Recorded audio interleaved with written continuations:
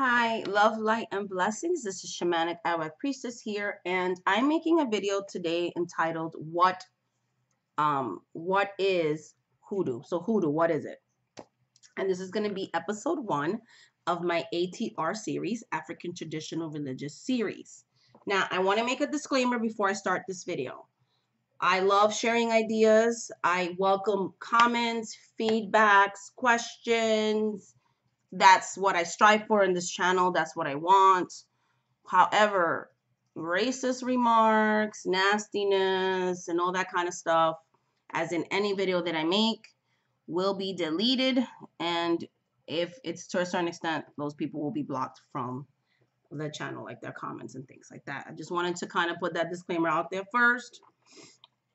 For the most part, I do get beautiful comments, but you always have those people that go on people's channels and troll and this kind of stuff. So I'm just letting you know I don't feed trolls. So just kind of getting that out there. Another disclaimer is I do not proclaim myself to be a expert, a guru, a know everything about this topic as well. I'm going to share from my own experiences and from a lot of research that I've done over the years. And I'm also going to reference books if you would like to study and evolve and further extend or expand your knowledge of this practice. I will be more than glad to put some books, the books and stuff where I got my research from and things like that. And you can do further research on your own and things of that nature. Okay, so hoodoo, what is it? So let's take it back in history. Okay, so hoodoo comes from the West African diaspora. So basically, hoodoo comes from the United States, but it comes from the descendants of West Africans that were brought here through the transatlantic slave trade. A lot of these ancestors were from the Congos. They were also from Benin and Togo, Nigeria, and other various tribes of Africa. Okay. Hoodoo is different because the thing about hoodoo is it's not a written practice. Some people say it's a religion. Some people say it's a practice. I'll let you determine what you think it is. In my opinion, to me, it's kind of a religious practice. But that's just my opinion. You know, everybody has their own interpretation of what they want to call it. I'm just going to call it African traditional religion and keep it simple. Okay. So depending on what part of the United States you were in, so we know that slavery in the United States was mostly prone to the South. Okay. So hoodoo was mostly practiced in the South. But it also depends what part of the South would be the form of hoodoo you would practice, because there's more than one form of hoodoo. And what I mean by that is hoodoo is different and was practiced differently in Louisiana, where the population was more mixed and diverse. So we had more of Native American influence, Jewish influences, and also remember as well that in New Orleans, there's more Roman Catholicism that was practiced there. Therefore, they were able to synchronize the saints with either Loas or the Orishas, or in some Louisiana voodoo practices, they were able to incorporate both. So hoodoo and voodoo in Louisiana kind of go hand in hand, even though there's differences in them. There's a lot of hoodoo influences in Louisiana voodoo, and hoodoo also in Louisiana and certain southeastern states did incorporate the Loas and the Orishas in their practices. However, that was not the same for everybody, because in a lot of the South, you have to remember, it depends who the owner of those people were. So if they were a Protestant family, there were no saints. So therefore, the Loas and the Orishas got lost over time. So they were not able to carry on those traditions, nor were they able to synchronize those spirits, those African deities, with the saints. So instead, they only used what was available to them. So in this instances, what they did was, first and foremost, of course, it was always practiced in secrecy, but they actually incorporated more of the Bible. So that's where the Bible magic comes from that a lot of people talk about. That is a basic component and foundation of traditional hoodoo. The Bible in hoodoo is everything because the Bible is believed to be a book of spells. So instead of incorporating the loas and the orishas, they would look at people, for instance, like Moses. Moses and a lot of hoodoo practitioners was believed to be of African descendancy. They believed in a supreme being, a supreme God. There was, for the most part, in a lot of African tribes, and they brought that over when they started practicing hoodoo, that God was neither male or female. God was genderless, and God was neither good nor evil. God just was, and God didn't God didn't bother with humans. Not that God didn't care, but God was like too busy trying to keep the world running. So there were certain spirits and certain deities that were assigned to help us, which is the basic foundation of spiritualities like Santeria and Voodoo and things like that. Okay, it's also a basic foundation of hoodoo. The biggest, most powerful hoodoo practitioner was believed to be Almighty Creator, God. They would reference things like, Creator made the world in 6 days. To them, it was like when God was ordering all the things to be created in the world, it was like he was doing 6 days of spells. You know what I mean? So it's like the Bible was a book of spells. The Bible is believed to be a book of spells. So therefore, the books like the Book of Moses, the Book of Psalms, so Psalm magics, the Book of Songs, and things like that. Certain books in the Bible were considered to actually be spells. So in other words, they were used in spells back then. That's what they were using. They were using the Bible for spells. They were incanting. They were reciting psalms over spells. Okay. They could date back this practice into the 1800s. Okay. The word hoodoo, okay, itself, it's actually H-U-D-U, hoodoo, and we spell it now with two. Hoodoo is the way modern people spell it now, but they used to call it hoodoo, Hudu, which comes from the Yu people, which is descendants of the Togo and Ghana tribes. And it was actually the name of the language that was spoken at the time. So hoodoo was actually the name of a language.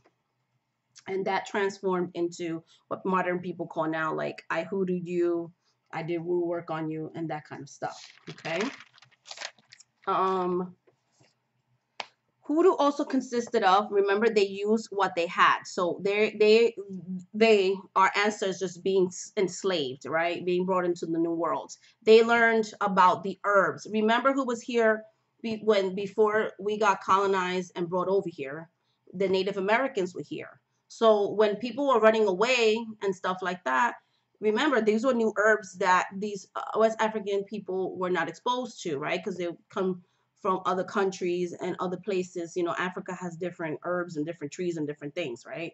So Native Americans did share their knowledge of like the local herbs and things like that, because there were times that Native Americans did help in the Underground Railroad and things like that, and Quakers, and there were people that were helping African Americans escape slavery. Yes, they were Native Americans. They also did own slaves. There were also people of color and mixed race people that owned slaves as well. I'm aware of that, but that was very few. That was not a big thing. Mostly we were owned by Europeans. Okay. So in hoodoo practices, they used what they had. Candles did not come into the equation until after the Civil War and after the slaves were emancipated. So modern day hoodoo candle work and all that stuff, that was later on. So I'm talking about slavery, like when they would say hoodoo came from slavery, these are the things they used then before candle magic, because remember, they had no access to that. These were people that were considered property. These were people that had no rights over their own body. These are people that were basically treated like animals and cattle, and so they did not have access to the pretty candles that we have today, or color candles, or any of those kinds of things. They had access to what? The Bible, because a lot of them were trying to ingrain Christianity into them to keep them oppressed. This is not because I'm condemning Christianity. I'm just saying this is a historic fact, right? So they used whatever they had around them. So things like herbs, when they started to learn what the herbs were, okay, so you had your herbs, they were using minerals, they were using animal parts because they had access to animals. So animal skulls, animal bones, there's hoodoo things that people may use, a crab claw, rabbit's foot, alligator parts, whatever they had accessible to them. You know what I mean? They also use human bodily fluids. There's many hoodoo rituals that would use a person's saliva, hair, semen, vaginal secretions, urine, saliva. I mean, just everything. So they used whatever they could. You have jar spells. You have, and another big thing that they practice in hoodoo too. There's a lot of spells that were done with kerosene lamps, which are called spiritual lamps. A metal can that, oil lamps, they will create homemade oil lamps and things like that, right? So sometimes the masters didn't even know there was an actual spell in their kerosene lamps because they will put certain curios and herbs in it that look like nothing was happening in there, right? They used a lot of paper bag, like whatever was accessible to them, that's what they use. So a lot of sigils and symbolism, because remember, not everybody was literate. And because a lot of people couldn't read, a lot of these traditions were passed down orally. Okay. They did have a reverence for the ancestors, which in Africa, that is a very big thing. In a lot of indigenous cultures, such as Native American culture and things of that nature. So they did contact their ancestors, okay? They did have spiritual vigils. So spiritualism was practiced in hoodoo, okay? Spiritualism was very practiced in hoodoo, okay? They would have maybe hidden altars and things of that nature. They would make homemade powders, mojo hands, oils if they had access to that, homemade talisman, things like that. And again, practice in secrecy, and things like that. Bottle trees also came from South Africa. There is practices like that still seen today in Haiti and some Afro-Caribbean islands, which are bottles to catch spirits. That dates back to South Africa and also has roots in hoodoo as well. Okay. I am going to make a video on the differences between Louisiana voodoo and regular voodoo, which is in Haiti. So, okay. So again, hoodoo consists of oil lamps, powders, jars, a deck of cards. You can do a lot with a deck of cards. Psalms, papers, roots, minerals, animal bones, bodily fluids. Like I said, hoodoo in its sense, some people will say it's like folk magic. It is whatever you had on hand. Again, this was created by people that had no access, no money to certain things. So they used whatever they could. They did a spell with whatever they were able to do. After the emancipation and things like that, going now to the 1920s, mid 1920s, after the Civil War, then candles started to slowly get incorporated in hoodoo. Okay, people started to have public spiritualist churches, which were predominantly Black. Okay, and they say that this came from traditions like in New Orleans. So as people started to migrate to other places, because remember, once people got emancipated, some of the slaves stayed on and became sharecroppers, and some of them moved either to the north or other southern places. So as people started to migrate, different African American people started influencing each other, and they said that spiritualist vigil services or candle services they had seen in New Orleans, which had a lot of Roman Catholic influences, started to be practiced in other parts of the United States, such as Memphis, Georgia, and Chicago. And they have a book on this called Legends of the Incense, Herb, and Oil Magic by Lewis De Claremont. That's one of his pen names, or also Godfrey Spencer. So some of these authors have pseudonames. So you might find the book in more than one author, okay? Because these are like older books. All right, so you can look up more of that. And then then there was a Jewish owner by the name of Mr. Young, and he owned a oracle company. It nationally distributed oils and candles to African American people. So he found a market to sell these things too, which consisted of menorah and double action candles, like we call them that now, which were really Sabbath candles that they usually have more than one color. So when we see those dual action candles, that dates back to the mid 1920s and 1930s and 40s, when they were ordering that from a catalog and they were using that. So that started to get incorporated into Hoodoo traditions. You can read about that as well in The Guiding Light to Power and Success by Michael Strabo, and another book too. Okay, so that's another book that it's good to read as well if you want further information on that. There was a Black spiritualist church movement. It expanded all the way to New York City. And in a lot of Black owned newspapers, African American owned newspapers, they promoted conjure work and candles and things like that. So you can order from the catalog. Zora Neale Hurston and Reverend Adele Clemens, associated with the African American ministers' altar services in Harlem. They also had groups called the Color Spiritualist Association of Churches, the CSAS. Unfortunately, during a lot of very racial tension times, the Black spiritual church actually was kicked out of the spiritualist movement when they started having a spiritualist movement. So when like seances were becoming famous and things like that, they got kicked out of the movement.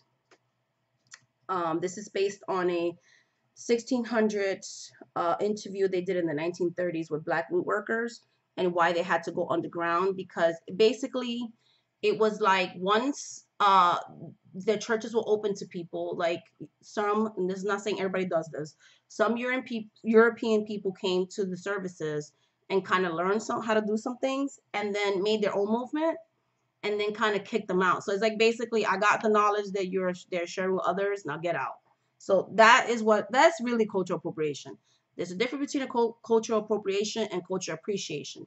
There's nothing wrong with appreciating somebody's culture and giving them credit where the idea came from. Another thing is to actually they literally took these practices and kicked the original people. Remember, these practices predate the Civil War. These practices date back all the way up to what they could historically trace 1800s, so during slavery, okay, and then after that. And so they took these remedies and all these things and literally kicked these Black ministers out of the spiritualist church and basically formed their own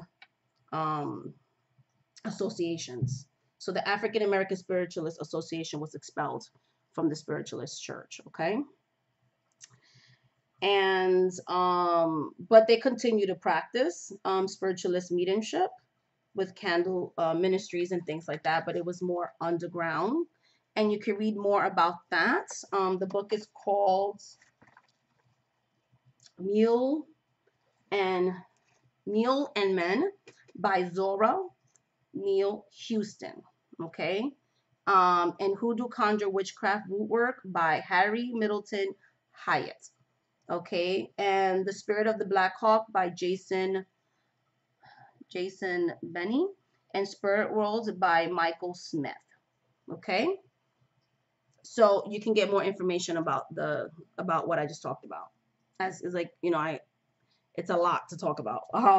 And I can only cover so much in this video. So The Spiritualist Churches of New Orleans also is another book you can read. It's by Claude F. Jacobs and Andrew J. Kaslow, and Black Magic by Yvonne Cheru. Okay. There was about 1942, there was somebody under the pen name of Henry Kabako and Joseph, but he wrote a book called The Master of Book of Candle Burning, and he was like, I'm Creole and I'm a Southern Hoodoo worker, and he combined like Jamaican Obadiah, I think that's how you pronounce it, Christianity, Jewish Kabbalism, and spiritualism, and also the Book of Moses, 8th, 9th, and 10th Book of Moses, which are like the lost books. And he was like, yeah, I'm African American descent. I'm a great voodoo practitioner of the Bible and all this kind of stuff.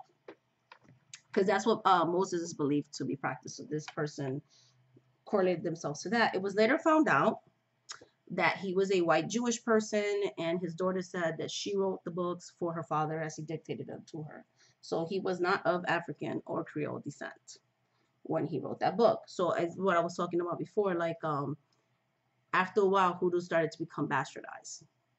People started meshing it to what they wanted it to be, because like I said, that kind of started in the 1920s, like late 1920s, 1930s, into the 40s, when they started expelling the Black spiritualist church from the actual movement. And Ariva is another author. She practices Southern Conjure and spiritual church, and she brought the New Age, and she's around the 1980s. Okay, so then I have questions like, all right, that's good and everything, but like, why do I see like voodoo practitioners now, they use saint candles and things like that? Again, that has been practiced before this, what I'm going to mention, but it depends what part of the South, because like I said, Louisiana, it's its own thing, and yes, there was slavery there, but people were allowed to practice a little bit more because they had Roman Catholic. It was like easier, and that's kind of using the word not the best either, to synchronize the African deities into the saints there. Whereas other parts of the South, that wasn't so easy, like I said, because with Protestants, there aren't any saints really. So it's like you can't do that. So like I said, then they started more with the ancestors and things like that. But in the mid 1940s, we had an influx in the United States of migrants that came, such as Puerto Ricans, Operation Bootstrap. They practice espiritismo, which does incorporate saints and things like that, and sometimes even orishas or loas and things like that as well. So into the saints. And so they started coming here, which again, people from the Caribbean are Afro-Caribbean mostly.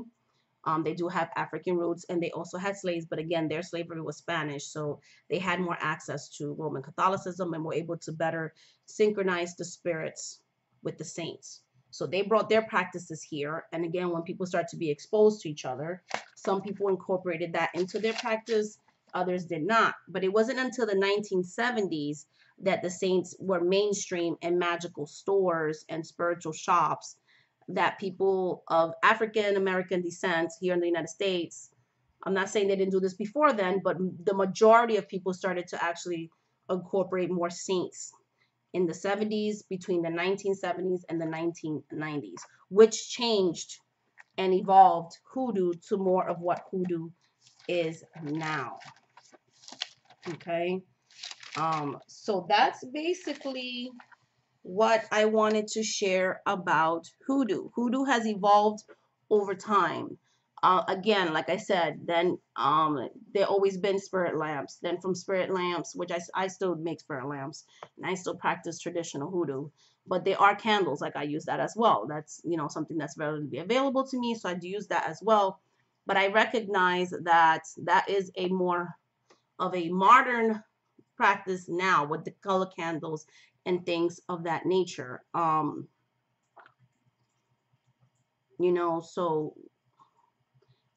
but the basic foundation of, if someone says I am a hoodoo practitioner, is the Bible. The Bible is the book of spells, the Bible, and the reverence and the honoring of the ancestors. Ancestors are important because it is believed that the work is done through them. There is no karma in hoodoo because it is not believed that God is good nor evil. Basically, if you are justified in what you do, nothing is going to happen to you. So that do no harm does not pertain to hoodoo. That is something that's new age, and that is not the basic foundation of hoodoo. There is no karma in hoodoo. They do not believe in that. You do what you have to do. There is a dark and a light side to everything, and a hoodoo root worker is the person that's believed to bring balance into the world. And if something's justified, nothing's going to happen. But know that if you're doing something and it's not justified, that person has the right to defend themselves, and you're going to get back. Like if they reverse the spell on you, you're going to get it back tenfold, and so on and so forth, right? But that is not karma. That is because you're just going around hurting people for no reason. That happens in real life too. If you're just going to go up and punch somebody in the face, there's going to be retribution for that. versus somebody who's defending themselves because somebody punched them in the face or somebody's hurting them and their life is in danger. You're trying to defend yourself.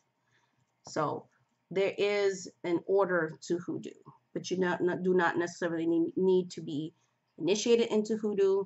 And I know nowadays, like a lot of people from different cultures practice hoodoo and things like that. But I just wanted to let this video know that that actually has African American roots and tradition and was created by West Africans that came here to this country, not of their free will, because you always have to give credit where credit's due. A lot of the black spiritualist movements can be dated back to Black African Americans that also gave a lot in the spiritualist movement as well. Okay, so much love, light, and blessings. Thank you so much for watching this video. And until the next video, guys, if you have any questions, please like and subscribe. Love you. Bye.